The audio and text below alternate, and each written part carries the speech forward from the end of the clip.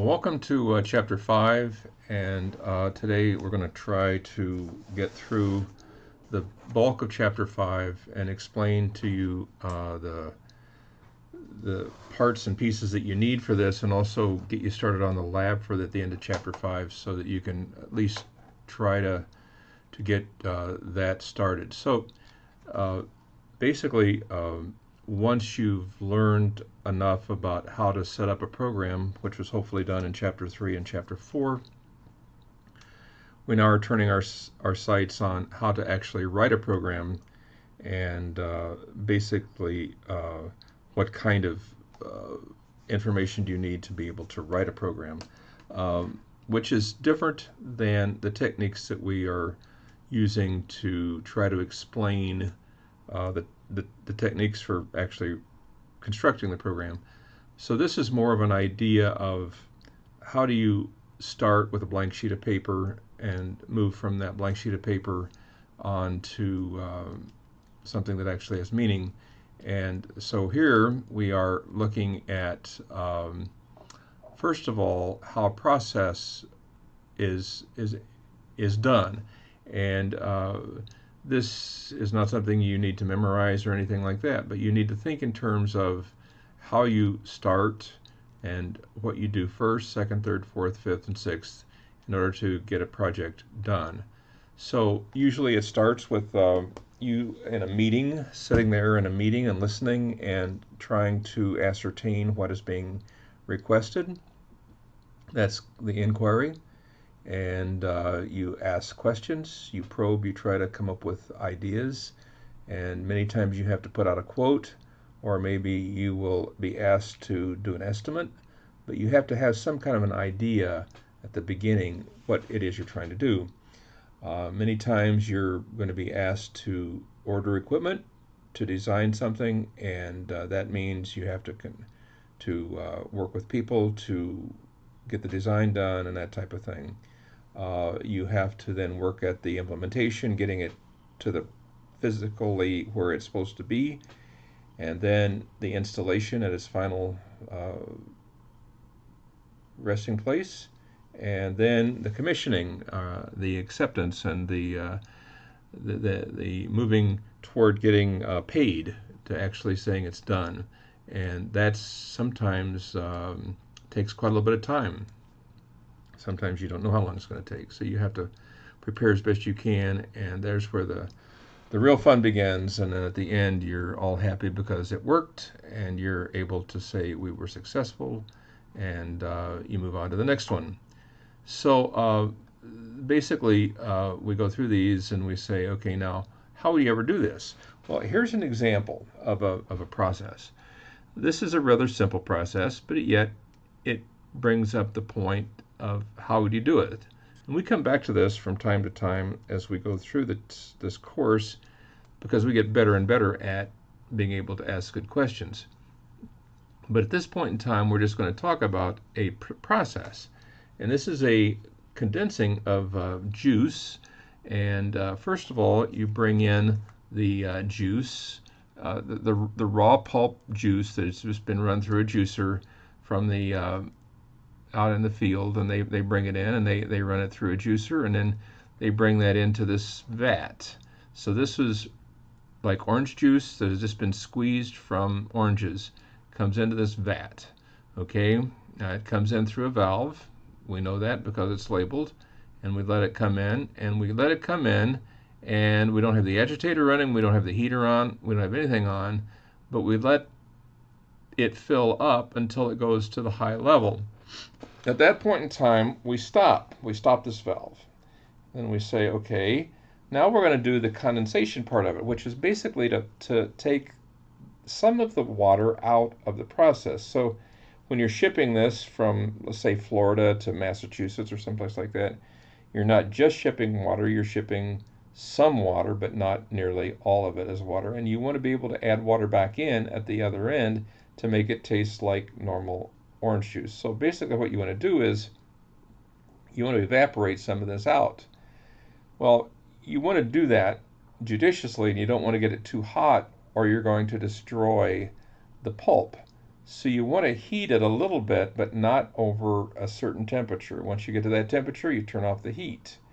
And then once you get down to the mid-level, you say, I've done enough condensation, or enough evaporation, excuse me, and you will then, at that point in time, let this other valve take what's left out to a loading dock, and you put it on you put it on another truck, and this truck then takes it to your final destination. So that's the process. Now you push, there's a start button that says start to the fill, and there's a done that says I'm done, and then I'm ready to empty. So those are the two parts to this, the push buttons. You have to ask yourself, what does it take to make this thing run? A lot. So what do? You write things down. That's one of the first things you do. You write down everything you possibly can, and this is one of those that you see you can write things down. And what else? What other tricks do you have? Well, you have timing diagrams. Timing diagrams are very useful to be able to ascertain how to write logic. So again, a timing diagram, very useful. Also, if you can verbalize something, if you can verbalize it, you can usually write it, and that's one of the other things you can do is you can verbalize it. So this would be a statement, kind of Boolean statement, written out in Boolean, but if you can write it, you can then program it. What else can you do? You can write down all the I/O. You can start with the inputs, you can add the outputs, and what we talked about the other day was inputs can either be high or low, in other words, normally open, normally closed. Outputs tend to be, most of the time, normally open or a 1 assignment. So basically you can do this. Now if it's a 0, it means usually that there's a reason for it being that, and in this case high level switch, if the high level switch turned the wrong way, it might allow an overflow of the tank, and you don't want that. So basically that would be an example of that. And this would be another one. If it's exceeded above that temperature, you want to be able to, if a wire fell off, you don't want it to continually heat up the mixture. So those are some, and you can, if you want to, do timing diagrams like this. This is great. These are great. These are fantastic. And you can write, this was written in function block diagram, but you can write in function block diagram, or you can write in ladder.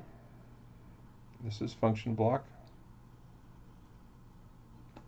Okay, and that gives you some ideas as to how to get started. Now we're not going to test you on that, but we're going to ask you to basically be able to know that you can, any of these things can be useful as far as being able to do that. And we're going to practice a lot of times starting programs. Okay, so we're going to start programs not from scratch, but from a known point, and then hopefully as you get along, you can start, you get more confident, you can do them totally from scratch.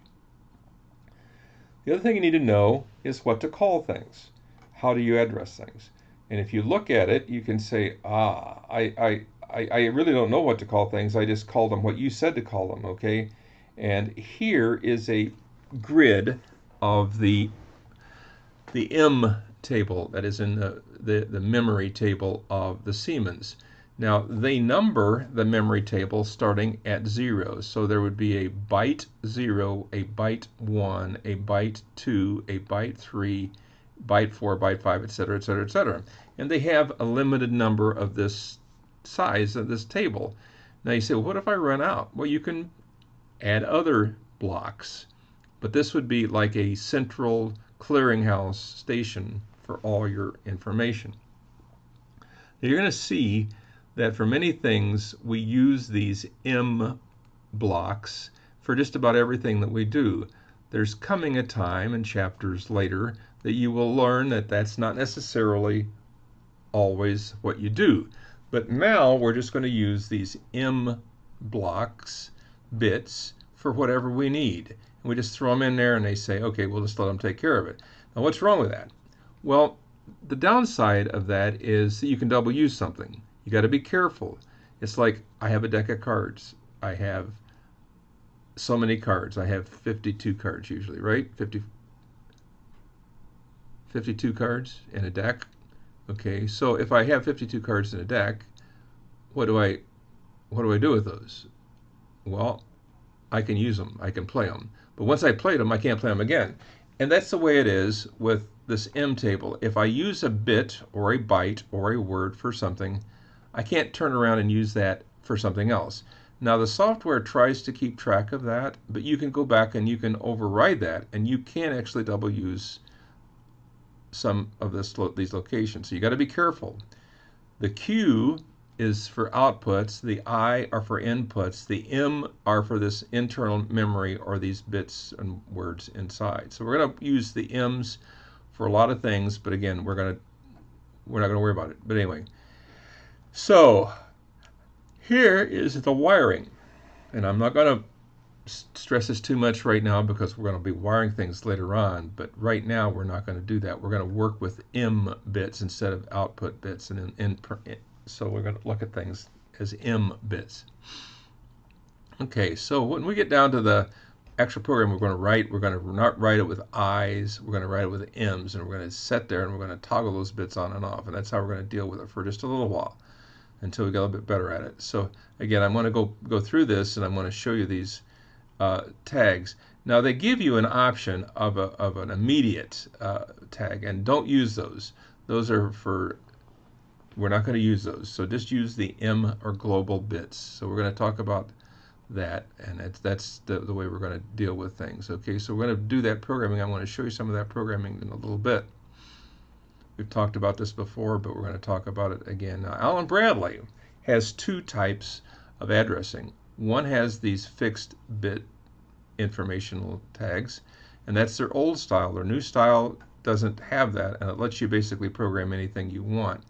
The old style, RS-Logic 500, lets you build in different, what they call files, but in those files there's like a deck of cards. Each of them has their own deck of cards, and you can use those bits or bytes or words however you want to, but you can, again, double use, and that's a danger that they actually let you do that. But on the other hand, it's fixed and you can see it.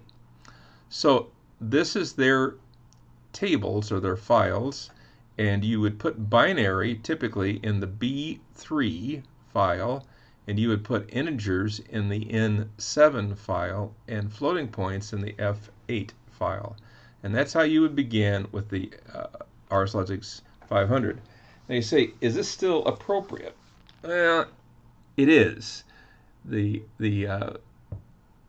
Siemens has moved from their older 300 style to their newer 1500s and 1200s, and they hope that you enjoy the old ones if you still have them, but they stress the new ones.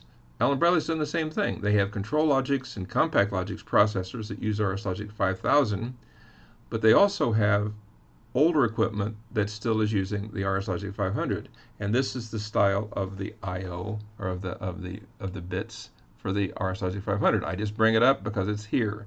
It's still in use and people are still using it. So again, I don't want to overstress it, but here it is. Now down here is the newer style of the Allen Bradley, and that is the style that you would see today predominantly with the newer style. We're going to get to it eventually. This is the RS-Logic 5000 addressing. So if you wanted to create a bit in RS-Logic 5000, you just say, okay, throw me in a contact, and then I program it, and it creates that bit for me. So it really is taken care of for you. It's I hate to say the word, it's simple, but it basically they put the bits off someplace, the bytes or whatever, and you don't know where they're located, but you do know that you have access to them. And double using, doesn't worry about it because a name is unique. So every name that you put in there is unique. This would be just like programming in C or some other programming language that you would just basically say, I create a variable, and you do, and away you go. So again, we don't know where these are located, don't really care, but there they are. Okay, so that's how you do it. You define a tag, you program it, right click on it, define a tag, and as a boolean, and then you're done. Okay, there's the bool tag type. Very similar to Siemens in that regard. Now, one thing that isn't similar to Siemens in Allen Bradley is that when you say, I want a timer, you get the whole works. You get the works in a drawer. You get everything about that timer all in one variable. It's called the timer variable, and it is named by a certain name, and it has the attribute of a timer variable. And there's all the things that we would ever want to look at in a timer. And we're going to cover those later on when we talk about timers. Now, you can take an integer and split it up into 16 bits if you want to. There's no reason to, but you can just by this addressing scheme. So both of them have this capability that I just showed it to you for Allen Bradley. Okay, if you want to do that, you can. Most people don't. Now, why do not most people want to do this tagging using some kind of a cryptic method? Well, they don't, because this is not meaningful. You want something that you can look at and say, ah, I know what that is. You know what it stands for. This word right here means something to you, but this is the 10th of a sequence of this, but we really don't know what that is. So it really doesn't mean very much to us. So that's kind of the reason for staying away from that, although some people do that, and people wonder why it's so hard to read. Here is an array of 20 variables of reals, and that's something that we'll talk about in a later chapter as well. Now, where do they store their programs? Well, typically the Siemens stores the main program in OB1, and you can do that, and you can make your whole program in OB1 if you want to, or OB1 can call other programs. In Allen Bradley, they do the same thing, except that you can very easily right here have a main program, and then it can go off to subroutines. And typically that's how you would write most of your programming. You'd write them in subroutines. So the main routine branches off to a subroutine. You don't have to, but if you wanted to, you can. And that's typically how it's done. So you can, the subroutines can be any of these different languages. Okay, so that gets you back to a little bit of how to create a address, and we're going to do this by explaining, or by actually doing some. Now we're going to get back now to an idea that is important, and we're going to talk about it a little bit, and that is the DeMorgan theorem. And this is something that you may or may not have studied before, but basically it says what? If I want the negative of something, what do I do? Well, I do these things right here. I take the not of something is this. And I look at this and I say, okay, now this is some of the basic formulas for taking the not of something. So if I want to take the negative of something, what do I do? Okay, well, here's the rules. Okay, these are the rules for taking the not of something, or taking the inverse of something. All right, so now I'm coming down to something a little bit more enticing, like what is the, maybe not enticing, but how do you take the negative of this? Well, you can see that it's this part ANDed with this part gives me my function. So if you take the DeMorgan of something, it is the not of this ORed with the not of this. So do you see that? So let's concentrate on just this part. The not of this is what? The not of this is what? Well, you take the not of the A, which is the not A, and you flip it from OR to AND. So the not of this is this. The B, the knotted, would be the normally open, and the C would be normally closed. So the not of this is this. And you remember it was ANDed with this over here. So now what do we do with it? We OR it with that. So take the function of the right side, and you take the not of it, and what do? You put the two pieces back together, don't you? You put them back together. So you say, what is this? Well, if this was on, this up here was on, this down here would be off. If this was on, the thing up top would be off. That's called the DeMorgan theorem. And again, we do this for a reason. We don't just do this just as an exercise. We do this for a reason. And that reason is to get you to start writing in ladder. Because up until now, you've probably not written anything in ladder, and this gets you started. So there are some problems in this chapter, and we're going to assign a couple of them. But basically, it does that. And here's some more examples. I want you to go through and work with some of these examples. And also, we talk about in this section about verbally taking a ladder and converting it to Boolean, how it's read. We should be able to do that as well. And also, we have what we call a truth table, which is evaluating states. Now, again, this is something that they do in digital logic, and they do a lot of it. But how would you ever do this? You'd say, well, I have to evaluate this for all these states. And how many states are there? Well, how many elements are there? There's 6 elements. So there's 2 to the 6th states, or 64 different states. How many people do you think actually build a truth table like this and fill in all 64 states? How many times do you think I did that? And after I graduated from college and went out in the work world?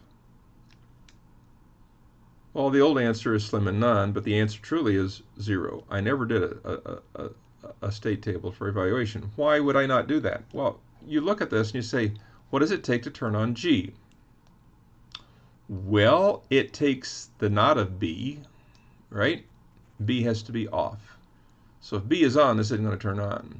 If B is off, then I can concentrate on these. But you see what I'm saying? If B's my most critical element here, and typically that's what you would concentrate on. Make sure that you've got this right.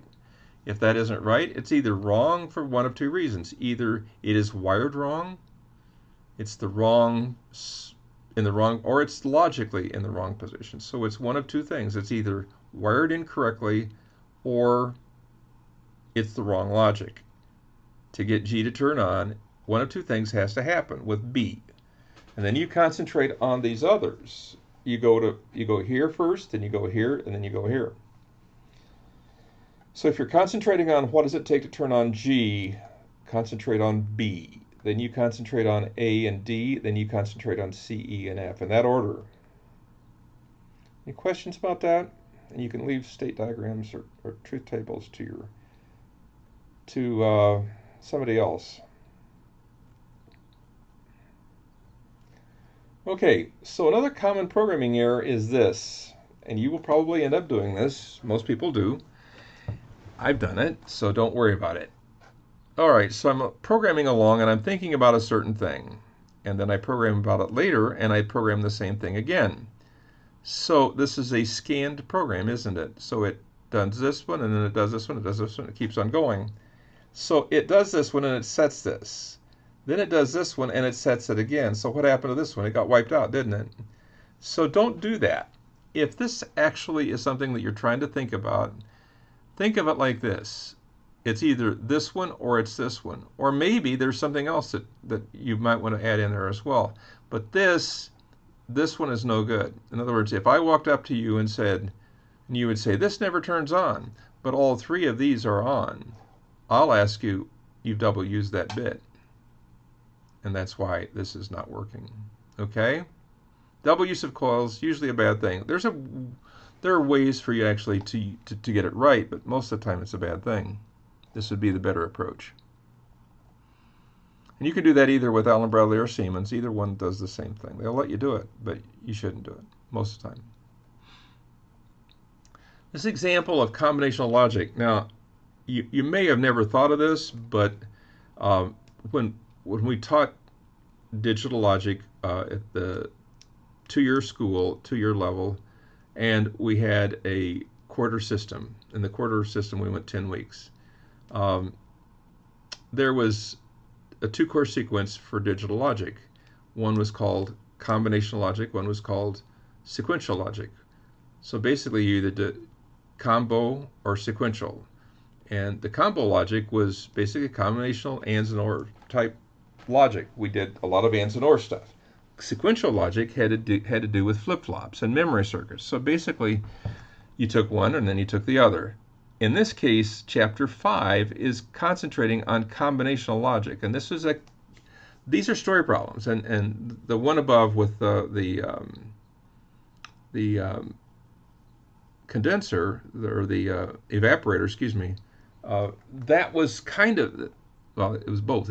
You're condensing, or you're bringing the orange juice down, but you're also evaporating. It's both. That's more than just a combinational logic circuit, although we did talk about combinational logic circuits. This one is only combinational logic, and we'll talk a little bit about it, and that is that you have rules here, and the rules are stated up here. If you have 3 pumps, now if one of these bays in use come on, these contacts are contacts from some other device. We don't know what it is, but something that says something's being washed in here, or something's being washed in here. If either of these turn on, we get a pump. We get this pump to turn on. If they both turn on, or if one of them is a tall truck, then we turn on a second one. And then we say if both bays are in use with a tall truck, or both in one or both bays, a third pump is required. So in other words, the third pump is both of these on, and one or the other is a tall truck. Now, what if we had 2 tall trucks, both bays in use? Well, we don't have a 4th pump, so we can ignore that. But again, we try to write logic for this, and we actually show the steps for doing that. Here's part of it. Writing the I/O, converting the logic, writing the 3 pumps, and we'll talk about that a little bit. Okay, there's the first pump. There's the second pump, and I'll let you do the third pump. Okay? So this gets you started, doesn't it? Gets you a little bit off dead zero. So again, I'm not going to give you an assignment right now of problems in this chapter, but I am going to ask you to work through some of these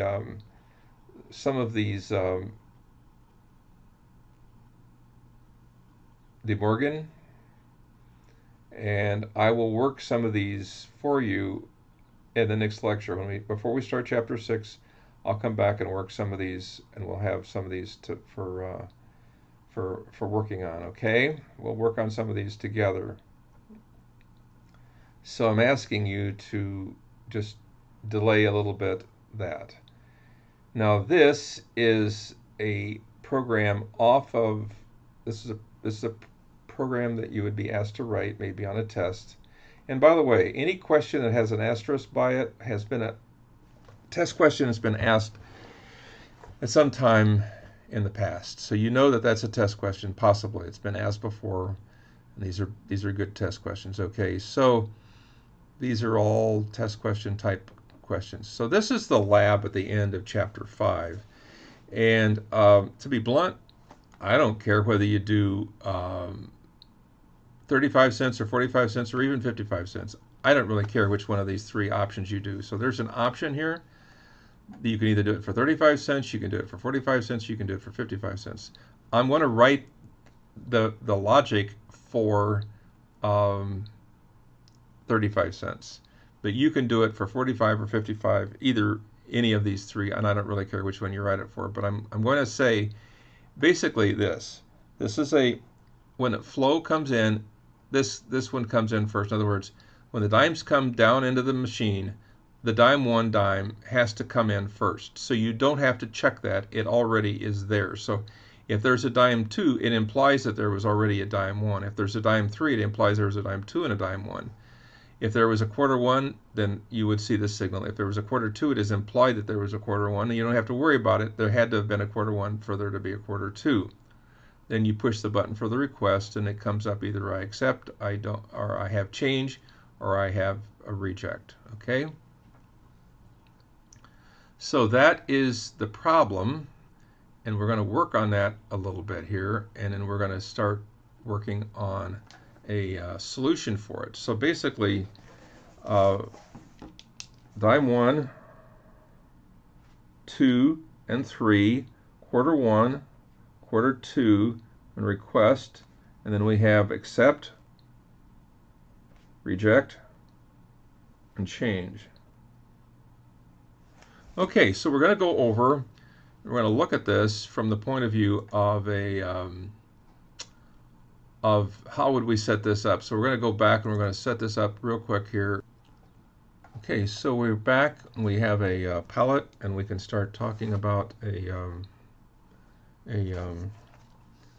set of logic. So we've got a dime 1. Let's just write dime 1. We've got dime 2.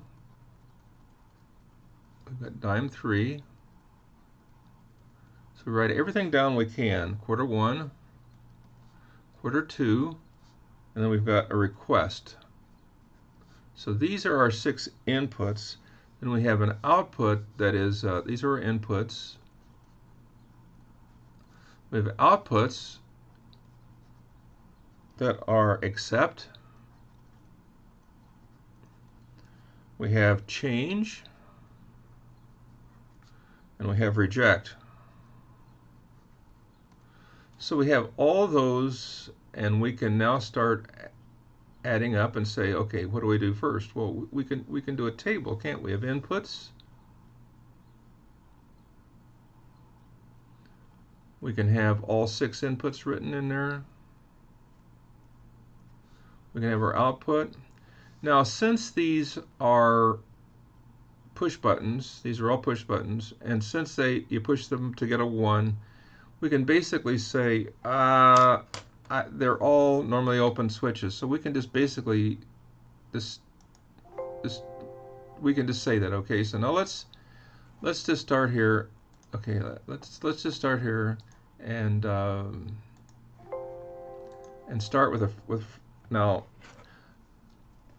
Where do we start? In other words, how do you start this ladder logic? Well, I don't know, but I'm going to do it like this. Okay.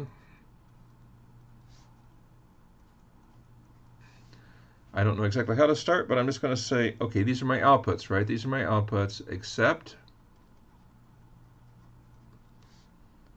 change,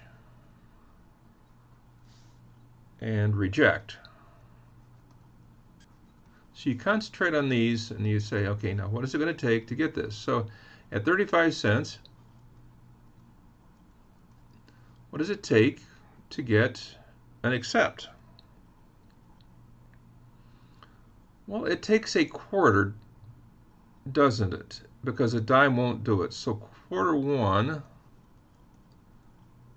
at least it takes quarter 1 and at least dime 1 to do that, doesn't it? It takes at least quarter 1 and dime 1. Now, does it take more than that? No. For 35 cents, that'll get you done, okay? But it takes at least that, right? That'll get you at least, correct? What about 2 quarters? Yeah, that'll get me there too, doesn't it? Quarter 1 and quarter 2 does in the same way, right? Right? All right. So do you think of anything else that'll do it? I can't think of anything else that'll do it. So that should be part of our logic, right? So let's write that down and see if that, we'll have to try it out, obviously, right?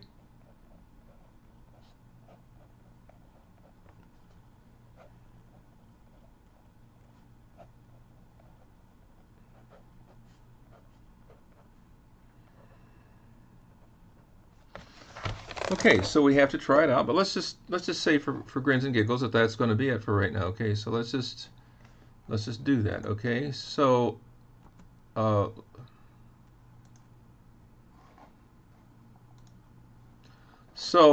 let's say for change, what does it take? Well, if you have change, you have to go above 35. So at least quarter 1 and dime 1 and dime 2, if you're going to go the dimes approach, or if you have quarters, quarter 1 and quarter 2 will give you change, right? You say, well, what if I have a dime down here? It doesn't really matter. As long as I have 2 quarters, I've got change. So basically, that will give me change, right? Oh, and I forgot something else up here. What did I forget? Request.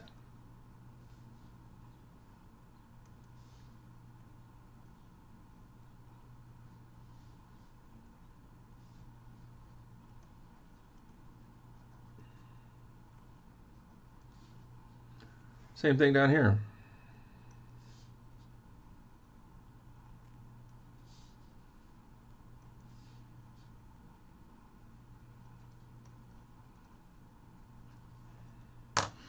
So I've got started. I don't know if this is right or not, but at least it's worth a shot.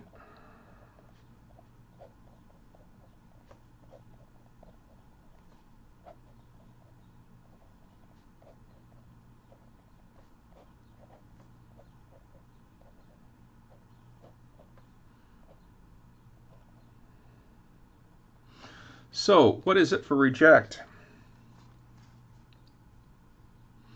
Well, you can say what?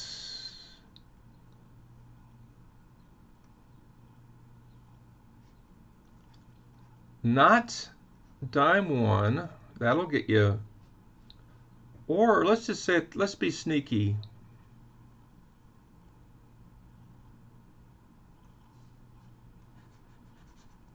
The not of accept and request is a reject. What about that? Might work. You need to try it. See if that works. That's my suggestion, is you try it. Okay, so we are back now, and we have the TIA portal up and running. And with that, we're going to try to see if we can program this. So let's try to put this together, all the parts and pieces. So basically, we come down here under programming blocks, main,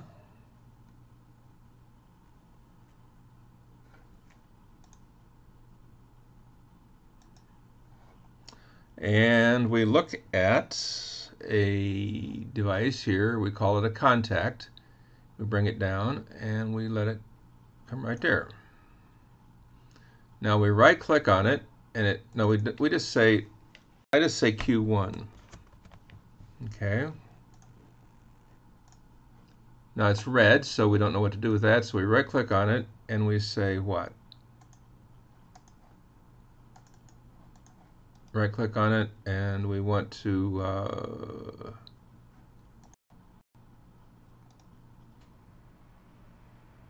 define a tag, but how do I do it? I should be able to here.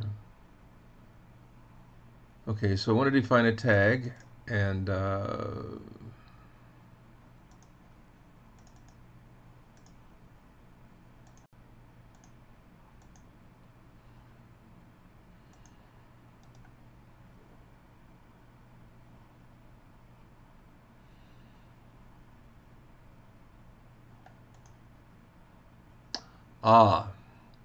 wrong type of device. I'm going to say quarter, so I'm going to say, I have to say quarter or something like that.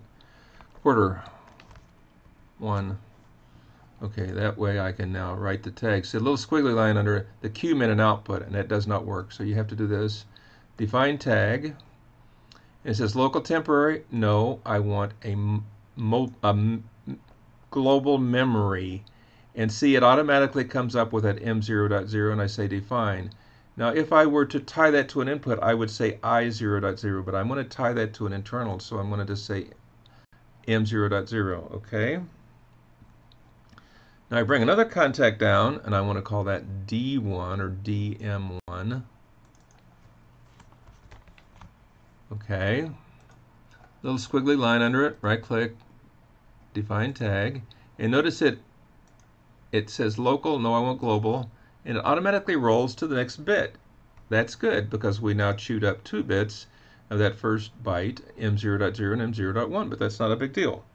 Okay, now over here I have a ability to make this thing go down, and then I can, okay, put it right there, so I can come back and I can do the second branch. So now I come down here, and this is my second branch. If it's green, I let go, and then I can do it. So this would be quarter QT1, which is already defined, and QT2, which is not defined, but I'm going to, okay, when it comes green, I let it go. QT2. Okay, and it's a right click, it's a bool, not a local, but a global, and I define it as such. Now I bring this, I want to get this down a little bit so I can see a little bit more here. I can bring this up like that, and I've got my branch, okay? Now I can bring down this, which is another bit, and let it go when it turns green, and that is request, right click, excuse me, I want to say REQ, and then little line under it means it's not defined. I have to define it, not a local, but a global. And then I click define, and it rolled it to 0.3, and here's my output. So this would be a accept, right click, define, and that's going to be another memory, and I'm going to say global memory is going to be 0.4. So there I am. I've got my logic built for that little bit there, but it's done. Okay, now what do I do next? Well, I have to make a decision. I want to go to network 2, or do I want to continue network 1? I want to just continue on to network 1.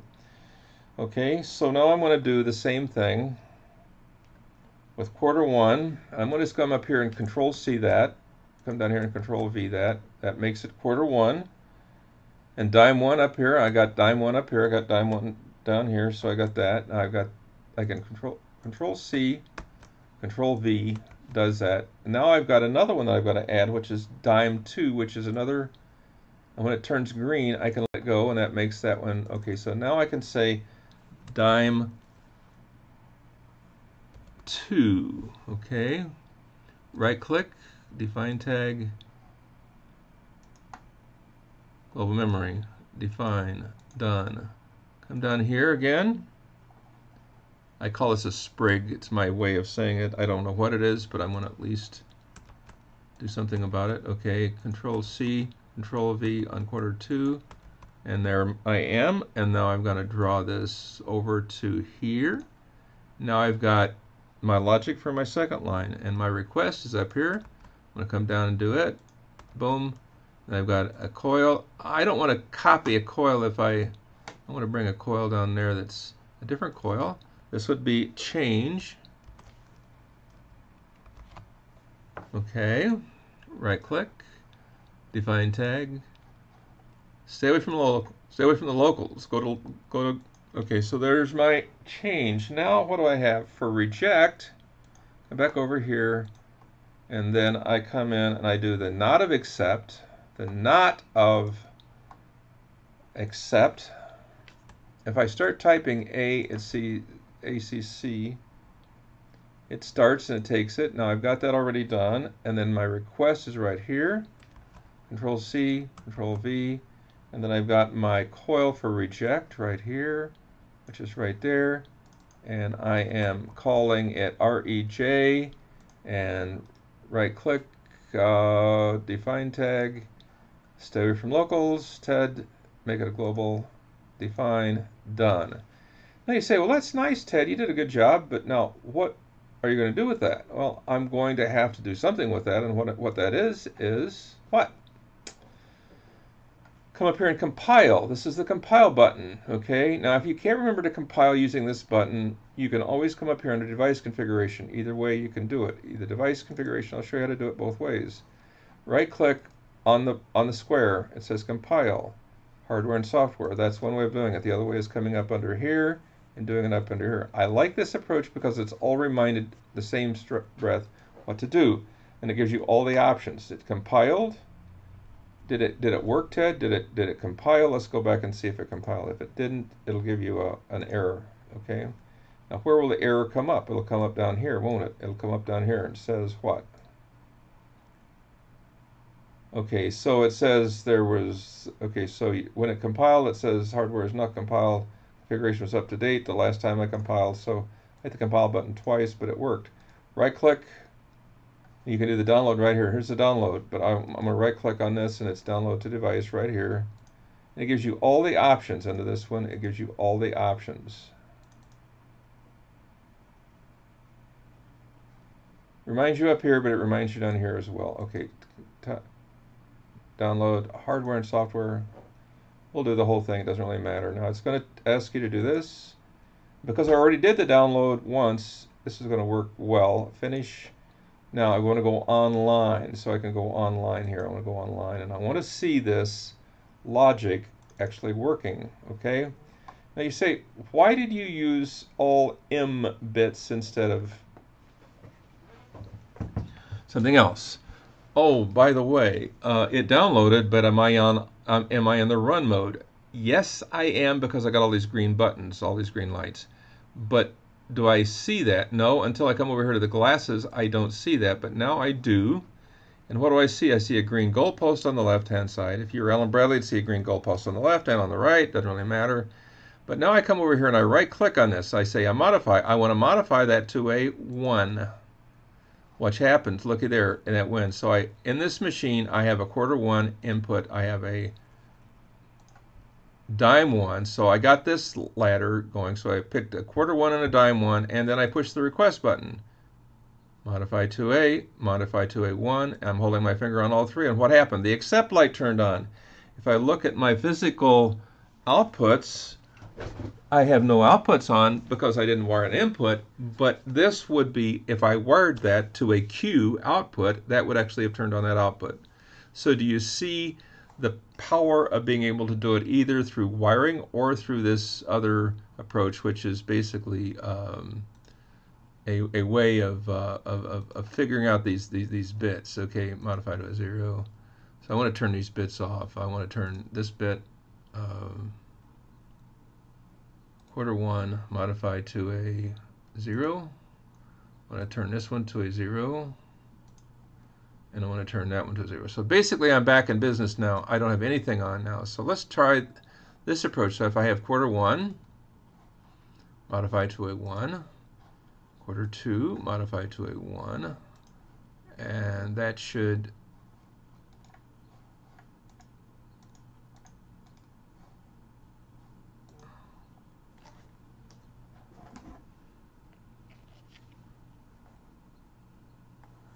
and then I push the request button and it would turn it on again that way. So basically you have this approach of being able to test this out. And again, I'm going to leave you the rest of this to try out for yourself, but it works, and I think the logic for this whole lab is pretty much in good shape. I'm going to be looking at finishing off Chapter 5 and then moving on to Chapter 6. But I wanted to work through some of these problems in Chapter 5 with you. And first of all, let's look at the very first one. It says a car wash with 2 bays has pump supplying water pressure. And we see that picture. And we want to be able to identify all the parts and pieces there. So if we do the sensors, the sensors would be the 4 inputs there, and the first thing we would do would be to look at the sensor itself, and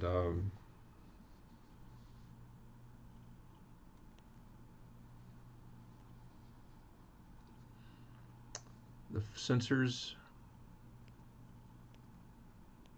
and there's 2 of them. There's a bay and use contact.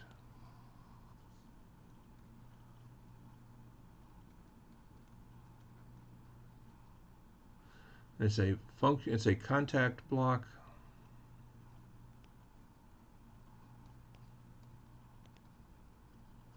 and it has an assignment of a 1.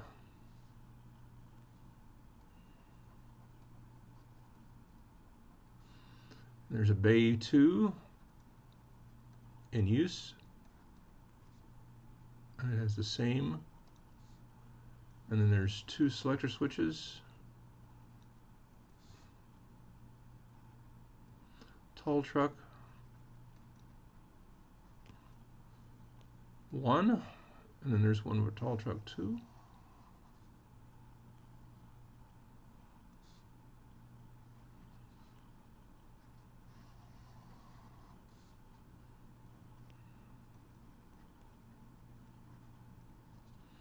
And those are also contact blocks.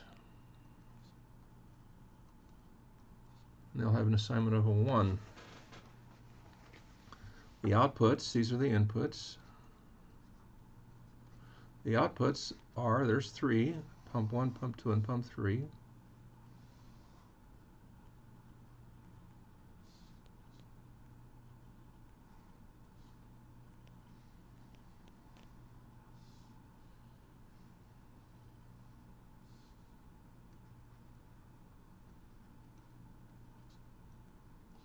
And these would be actual motors.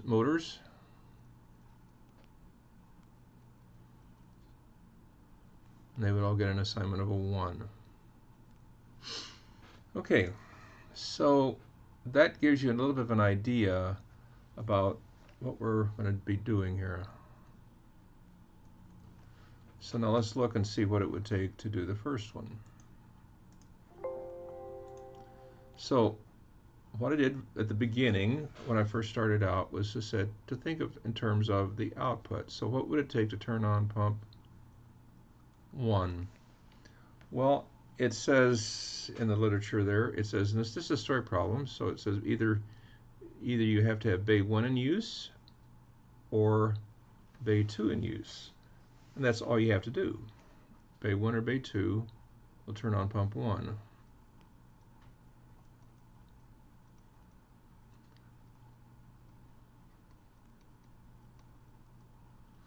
So now let's think about what it would take to turn on pump 2.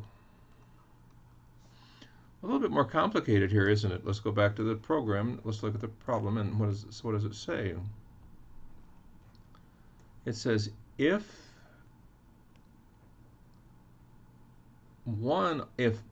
both bays are in use, or if one of the bays requires a tall truck, you turn on pump 2. So basically it says here, if bay 1 and bay 2 are in use, or if one of the bays is on and requires a tall truck.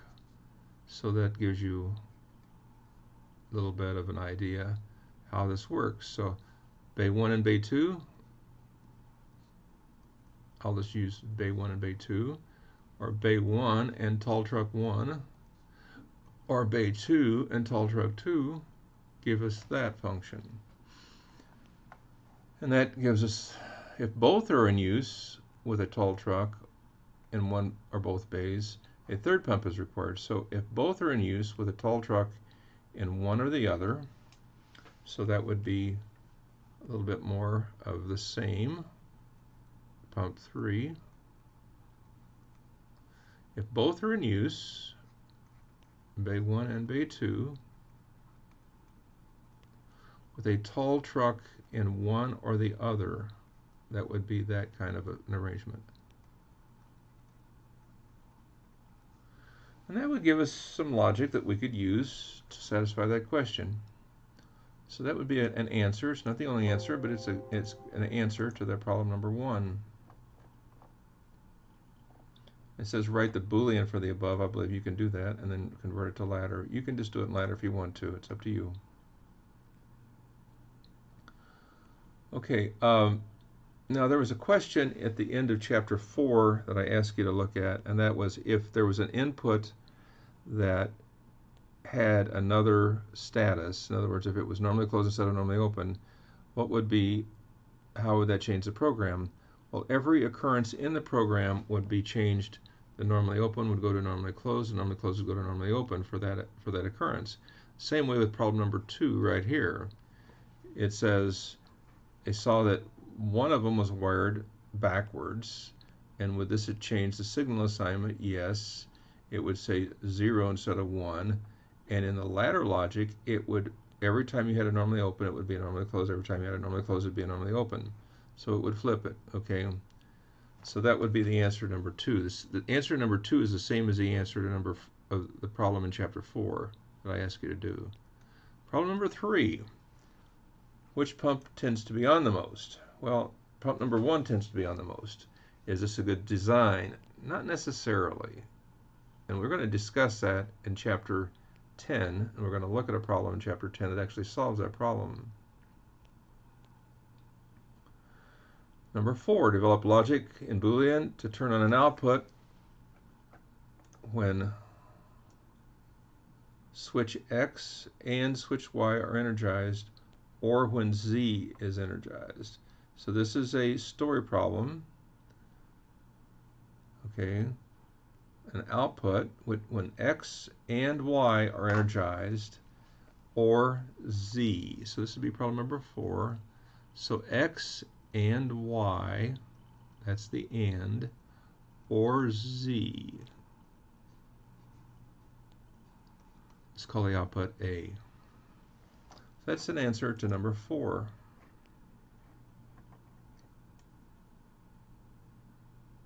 I'll let you do number 5. Number 6, same thing,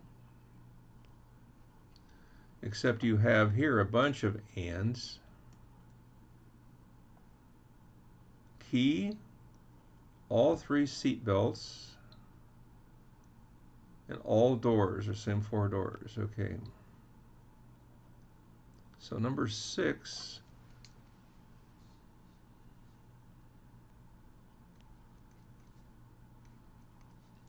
so the key and the seat belt, or nobody's sitting there.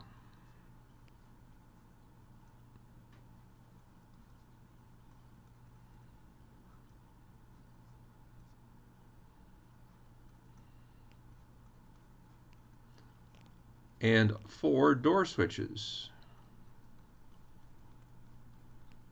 Now you can start the car. So this is the key, and this is the seat belt, or no one sitting there. Seat belt, or no one. Seat belt. You can say seat belt 1, seat belt 2, seat belt 3, or no one sitting there. This would be door number 1, door number 2, door number 3, and door number 4. And this is the start. Something like that. Okay, so now you can start a car. Okay. Okay, so number 7.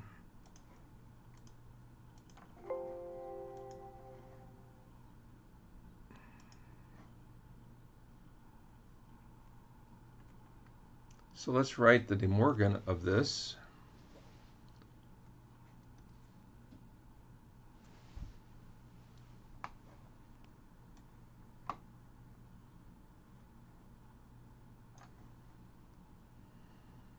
So we notice that we have A, and it is in parallel, or in other words, it's an OR circuit, so now we have to write it as an AND. So the not of A ANDed with everything below it. Now we have B, C, E, and D. So those were ANDed, so now they're going to be ORed. So then B is going to be ORed with not C and not E, and it's going to be ORed with D.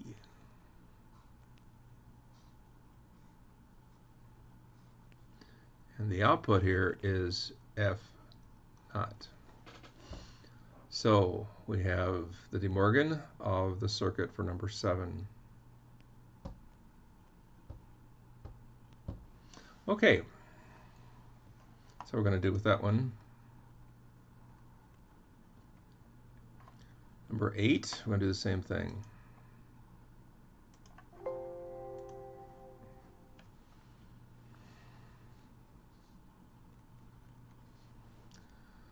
Okay, so write the DeMorgan of number 8. It's all that ANDed with B naught, so it's all that ORed with B. So let's look at it, and those are ORed, so now they're going to be ANDed, so it's going to be A ANDed, not A naught, ANDed with C, and it was ANDed, so it's now it's ORed, excuse me, with that, and then E knotted. So that represents the DeMorgan of everything on the left, the A, C, D, and E. So now we have that part, and it was ANDed. Now it will be ORed with B. That gives me my not F. So it's A naught, C and D naught, E, and then my B. Okay, so that's the DeMorgan of number 8.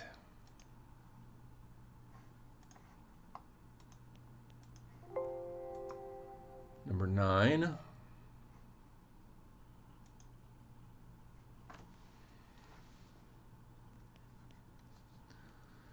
The DeMorgan of this, you see that the A, B, and B naught and C is ANDed with D and not E, so it will be ORed.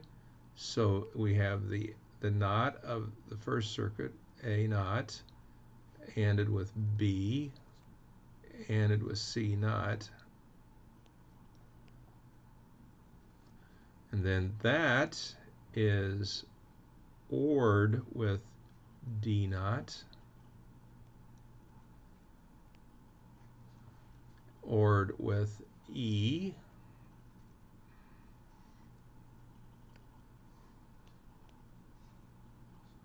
that gives us the output F naught. Okay, so hopefully you get an idea about these circuits, how to do the DeMorgan. And I think there's one more at the bottom. Well, I'm going to let you do the number 10. Okay, I'll let you do the verbal ones as well. Now, number 15 and number 16 are, remember, these are with the old style Allen Bradley. So this would be number 15. This would be the Rockwell RS Logix 500. And how do they recognize a contact? Well, it would be a B3 colon 0/2, or it could be written B3/2. All you have to do is you multiply this number by 16 and then add that. So in the other ones, let's say B3 2/5. Well, how would you write it otherwise? B3/2 times 16, 32 plus 7, 37. 37th bit of that table. 2 times 16, 32 plus 5 is 37. So that would be the equivalent there. And that's how you do that. For number 16, you just do the opposite. It's B3/20. So you divide by 16 and take the remainders. So it's B3 colon what? 1/4. Divide 20 by 16 and take the remainder. So this would be the number and the remainder of 4. And that's how those are done. Okay.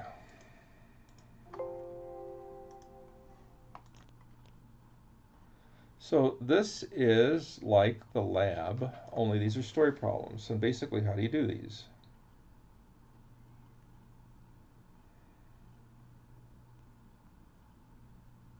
Well, number 17, you do the same thing you would do with a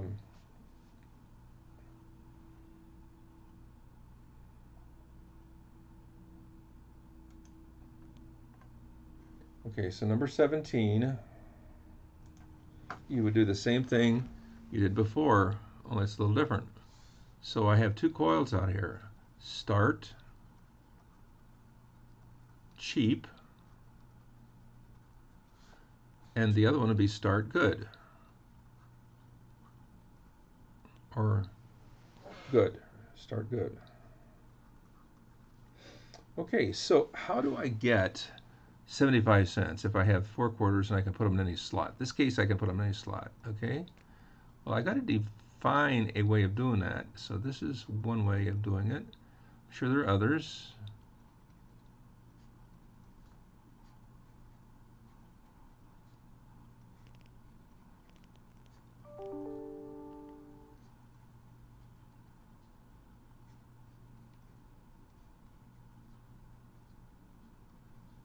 So I have a request over here.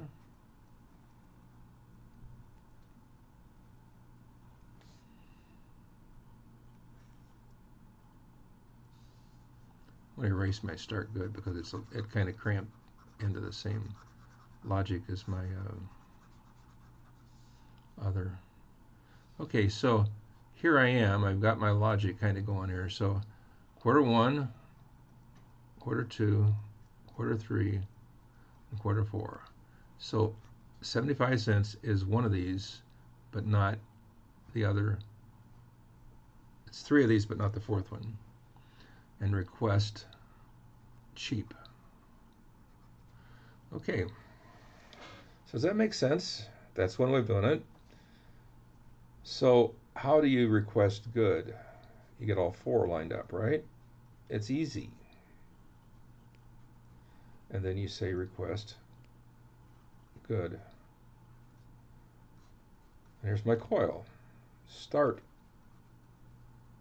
good. So this would be quarter 1, quarter 2, quarter 3, and quarter 4. So what is this? Story problem, right? Getting you used to writing ladder logic. All right, so now that you've done that, let's go to the next one, see what we got. It's the same problem, except it's a little different, so we're not going to do that one. We're going to do this one more.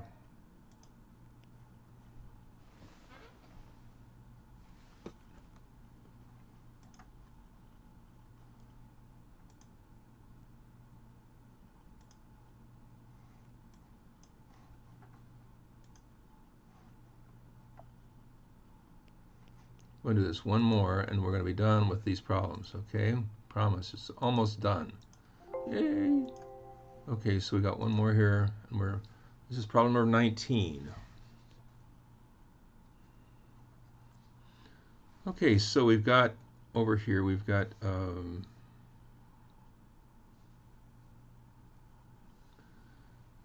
A and D.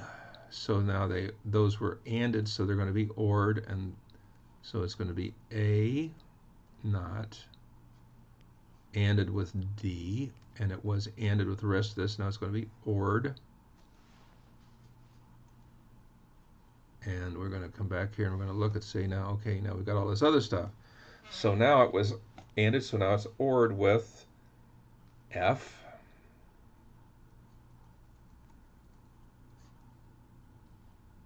And so now we get down to F. And what else? Was ORed, so now it is ANDed with what? B.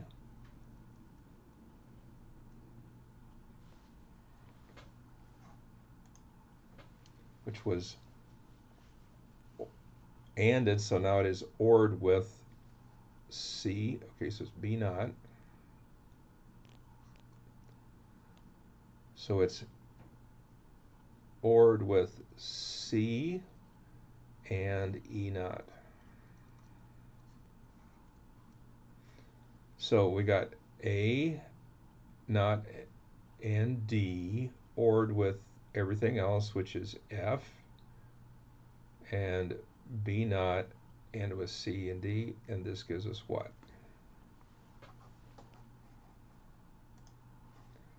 G not.